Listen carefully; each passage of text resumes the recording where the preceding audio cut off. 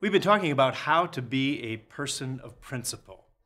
To do that, there's a number of principles to live by. I've kind of titled these the no matter whats. No matter what, we have to obey God if we're to be someone that's called out of the ways of this world. No matter what, we have to have confidence and trust and faith that God will do what He says He'll do. It's a promise. So we have to, no matter what, trust God despite our circumstances. There's another principle to this whole concept that no matter what, in our behavior, we have to be honest. No matter what.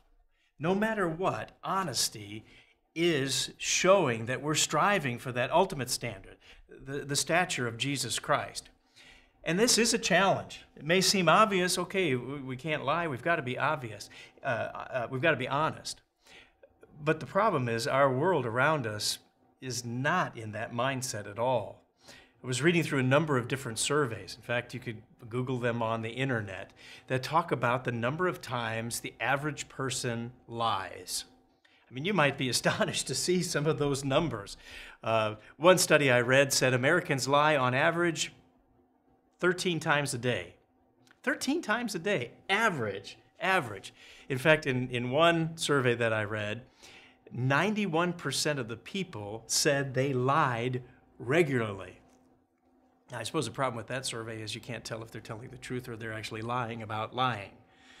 But nonetheless, I think we've all experienced this very thing, that there are problems with truth in our culture today. And we can't venture into that area at all. God's called us out of that world. And so we have to be honest no matter what. There's a wonderful proverb that deals with this. In Proverbs chapter 11, verse 3, here's what it says. The integrity of the upright will guide them, but the perversity of the unfaithful will destroy them. Now, said a little bit differently, the Living Bible says this in verse 3. A good man is guided by his honesty. The evil man is destroyed by his dishonesty. So we've got to make a choice every single day to be that honest person no matter what. That's what God's called us to, that no matter the circumstances, no matter the reasons, white lies are just as unacceptable as any other kind of lie. We must be honest. We can't be, well, like a story I heard about the politicians. Someone said, well, I think when I grow up, I'll go into politics because then I won't get in trouble for lying. But wait a second, you do get in trouble for lying. Lying has consequences. I was reading a survey about lying and the effects even of what lying has on your health.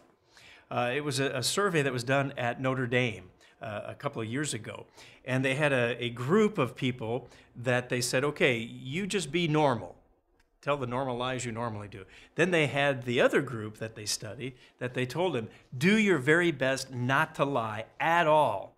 And so over a period of time, they studied these two groups. And you know one of the things that they found? Those that tried not to lie had better health. They had less stress in their lives. Their blood pressure was lower. They had less problems overall physically than the lying group. So that's kind of an interesting thought when you consider even the effects of lying. It can affect our mental health. It can affect our physical health. So no wonder God said, don't lie. Don't lie. And He made it one of the Big Ten commandments. And so it's so important, if we're to be a person of principle, no matter what, be honest. That's BT Daily. We'll see you next time.